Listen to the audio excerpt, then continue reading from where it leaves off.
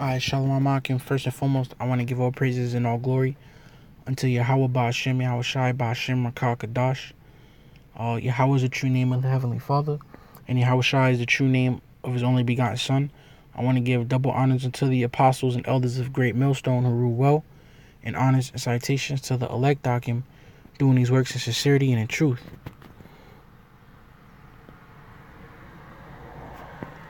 Okay, and in this lesson, I'm gonna just get 3 quick scriptures on fasting. All right, brothers can't forget to fast. I personally know it could be tough. Okay, from different times, it could actually be tough to fast, but it's like working out, man. Once you get back in the groove, it becomes easier and easier. Your mindset gets stronger and stronger for it. It could also start small. All right, but just to start, 3 quick scriptures on not forgetting to fast. All right, because it's very vital. Okay, for our salvation, for drawing near into Yahweh Shem Shai. So this is Ezra 8:21. It says, "Then I proclaimed a fast there at the river of Ahava, that we might afflict ourselves before our power, to seek of Him." See, now, He's going to name one of the ways on why we should fast. Okay, and it says to seek. It says to seek of Him a right way for us, and for our little ones, and for all our substance. You see that? So fasting can pretty much fasting is a cry for help to Yahweh Shem Shai. It's afflicting your soul.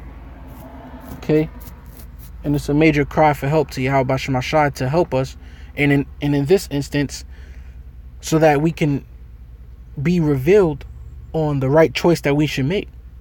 You see that? It says to seek of Him a right way for us. Right, to see, look, you could be stuck. Okay, to where it's something serious, man. To where casting a lot just won't do. All right, you could cast a lot maybe on small things, but you could be stuck in a serious spot to where, look, man, you gotta fast just so that Yahweh Shem Shai can give you the perfect decision to make. Okay, as Ezra did. See, this is why the scriptures say all things are written aforetime for our learning. Okay, and that's why when Jacob's trouble comes, the scriptures say we're gonna eat, we're gonna have abundance. Let me just get that real quick.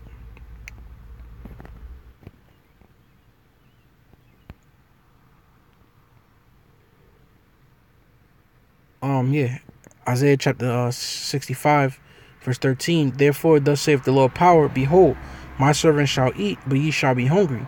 Behold, my servant shall drink, but ye shall be thirsty.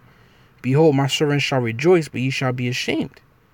Okay, but we also got to prepare ourselves to be in that fasting mindset, because the more we fast, the more Yahweh Shem Shai will be dealing with us, giving us the right decisions to make and the right way to move. Okay, and in the same token as well, the scriptures say, "Then they shall know who are my chosen." All right, but we got to be ready. Just like how some of us will get spiritual powers, some of us is going to be martyrs.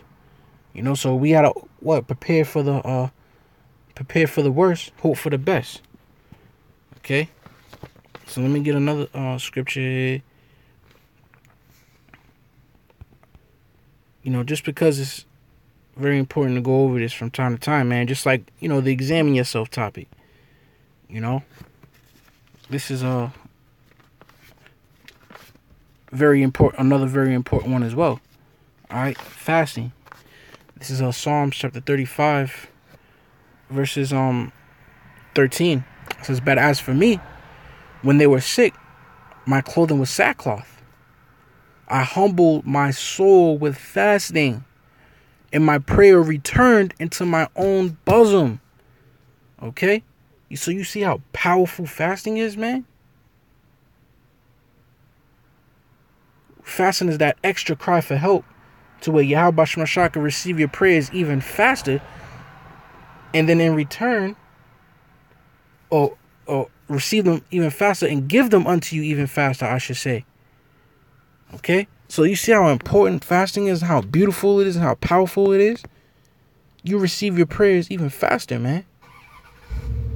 Why? Because it says, I humble my soul with fasting. All right. He humbled his soul with fasting, right? Now, let's see what Yahweh Shemashah had to say about those that are humble. All right, let's go to let's see what he had to say in Psalms, some of the Psalms. All right, let me get a good one here.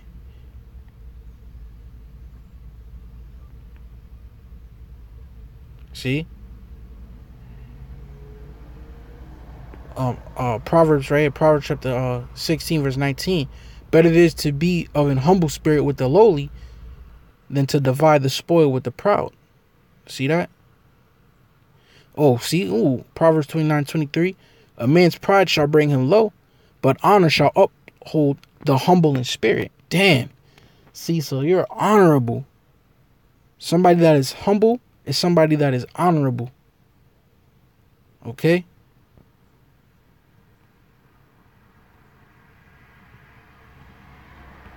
Alright, so yeah, that's probably even more. Oh yeah, damn. Khan, Yahweh Shai coming through, man. This is Matthew chapter 18, verse 4. Because this is him speaking. Whosoever therefore shall humble himself as this little child, the same is the greatest in the kingdom of heaven. So the more humble you could be, the more fucking greater you gonna be, man. But the more you wanna have pride and think you something when you ain't fucking nothing, the lower you gonna be, man. So you see, even what Yahweh Shai himself said about those that are humble, you're the greatest in the kingdom. You're an honorable man. Going back to Psalms 35 and 13, but as for me, when they were sick, my clothing was sackcloth. I humbled my soul with fasting. See that? And fasting is one of the ways to ultimately humble yourself.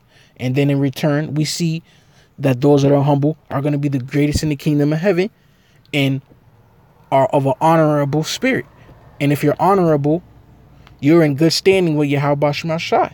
If you're in good standing with Yahweh Shemashah, you're going to have the hedge about you. So nothing but good things is coming to those who are humble and to those that fast. See, so don't think you're fasting in vain. Don't think your fasting means nothing. Don't think that Yahweh Shemashah ain't acknowledging that you fasting. You see? So let me get one more. Just a quick little 3 scriptures, 3 for understanding. Well, this one ain't gonna be quick because it reads on. It says Matthew chapter 17, verse 14, right? And when they were come to a multitude, there came to him a certain man, kneeling down to him and saying, Lord, have mercy on my son, for he is a lunatic and sore vexed. For oft times he falleth into the fire and oft times into the water.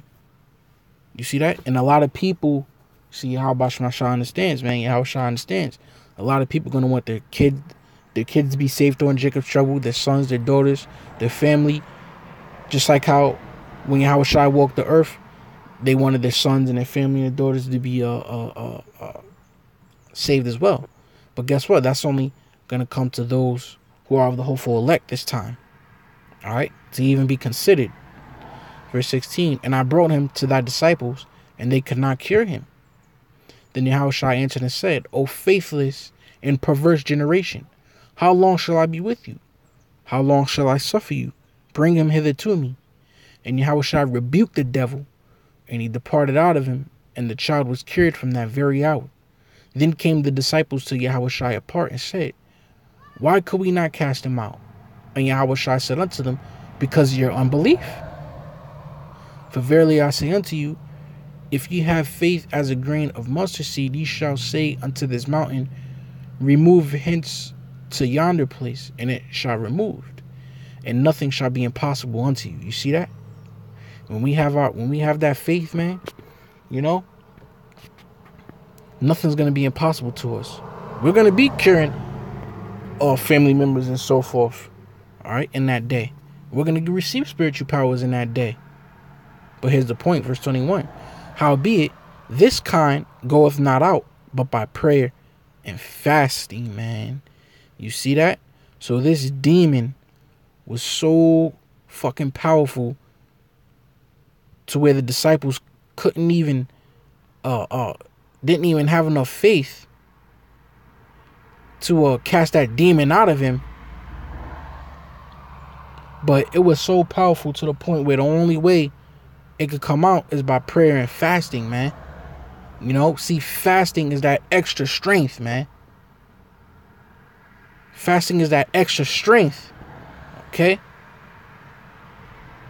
So now, you know, you can see the importance of fasting, man. Fasting brings extra strength to your prayers, extra faith to your prayers. It shows that you're humble. And we know what's coming to those that are humble. So fasting is just something that you want to incorporate into your life, man. You know, once a week at least. You know, once every 2 weeks, something, man. You got to give something. Fasting is something that we have to incorporate in our lives, man. It's major value, okay, to fasting. You know, it boosts our prayers. It strengthens our prayers. It shows our faith. It shows we're humble. We receive our prayers even faster, you know. So with that, man, all praises and glory to you. How about Shema Shai, man? Ba'ashem Rakakadas. All right, Shalom.